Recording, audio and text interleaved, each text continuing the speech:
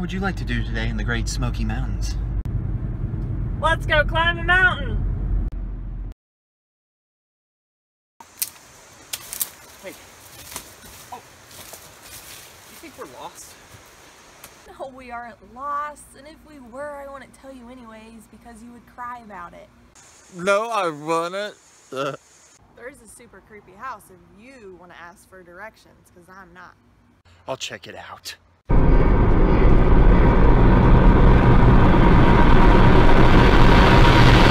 I'd rather just keep walking in circles. It seems more safe. I'm never gonna eat Taco Bell again. I'm never gonna do a math problem. What was that? Oh! Thought I heard something. It's starting to get to me out here. We're good. We're good. We're good. We're fine. I know.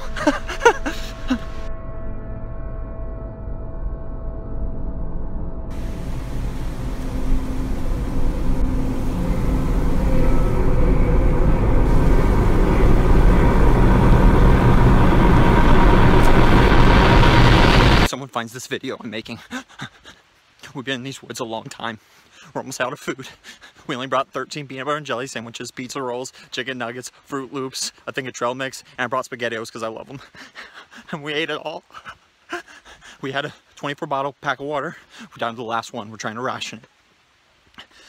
And to my mom, if you see this, make sure my math students keep learning at the highest level, if you can do that. And then at Thanksgiving, I was the one who ate the last piece of pumpkin pie.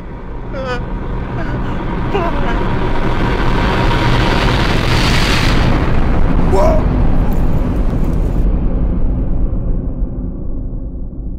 Are you doing okay? 'Cause you got a really crazy look in your eye.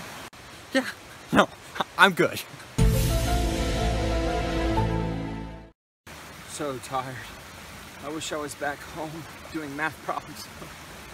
I would be multiplying decimals right now.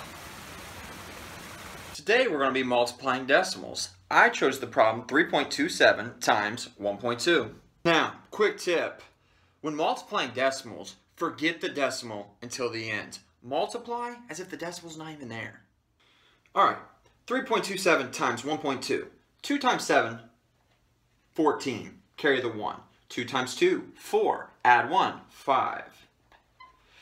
2 times 3, 6. Now, go down one level, add a 0. 1 times 7, 7. 1 times 2, 2. 1 times 3, 3. We're going to add these together. 4 plus 0, 4. 5 plus 7, 12. Carry the 1. 2 plus 6, add the 1, 9. 3 plus 0, 3. So we get 3924. Whoa, you're not done just yet. You can't forget the decimal. You have to go back to the original problem and count the numbers to the right of the decimal. How many do we have? Let's count. 1, 2, 3. So we have 3 numbers to the right of the decimal in the original problem. Well, knowing this, in our final solution, we have to have 3 numbers to the right of the decimal in our final solution.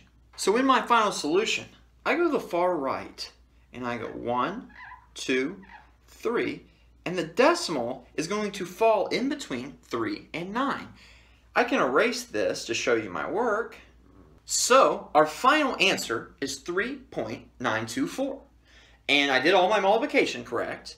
I know that I have 3 numbers that are to the right of the decimal because I saw the original had 3 to the right of the decimal. So I know 3.924 is correct. Multiplying decimals is pretty easy. Now Barney B, it's time to wake up. Wake up. Wake up! Wait, what? Barney B, come on. The car's right over here. Let's go. What? No way! Come on, let's go. Hey, wait a minute. I'm so happy you found the car. This hike has lasted for hours. That was only a 15-minute hike. Are you kidding me? It was more like 20 minutes.